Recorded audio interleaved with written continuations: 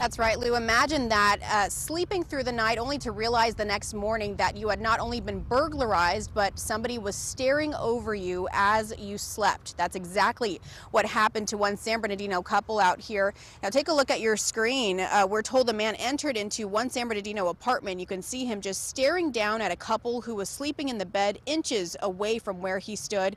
That was on February 22nd at 4:30 in the morning. Now video of about 10 minutes before that shows him rummaging through this family's belongings. Rachel and Kevin Sandoval tell me that the suspect entered through their 3-year-old child's window.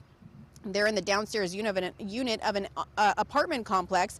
They say luckily their child was in the living room with their night nurse because he has to be cared for due to a disability. But at one point, the suspect even walked through the living room, out through the front door while that 3-year-old was sleeping. The nurse told the Sandovals she had been watching a podcast but didn't see anyone walk through. It was creepy, really creepy. Very unnerving. I went and checked out the footage, to view the footage, to see who it was and what happened. And when I looked at it, I was like, who is this guy? How did he get in my house?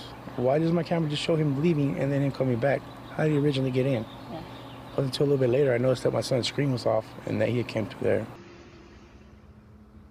Now, both Kevin and Rachel say that the burglar was inside the home for quite a bit of time. Once he left through the front door, video shows him coming back for a second time. By that time, the nurse in the living room had woken up and confronted him as he was trying to come through the door. She stopped him from coming in. It wasn't until the next morning after that the family checked the cameras to find out what exactly happened that night. It since has left them on edge. Rachel tells me that he stole $4,000 in cash, her wedding ring, and other sentimental items. San Bernardino County Sheriff's Department recently took an unrelated call that led them to this suspect. Now, at that time, the San Bernardino police already had a warrant out for his arrest. He was taken into custody on April 11th. We were able to obtain DNA evidence, which ultimately ended up linking him to this particular crime.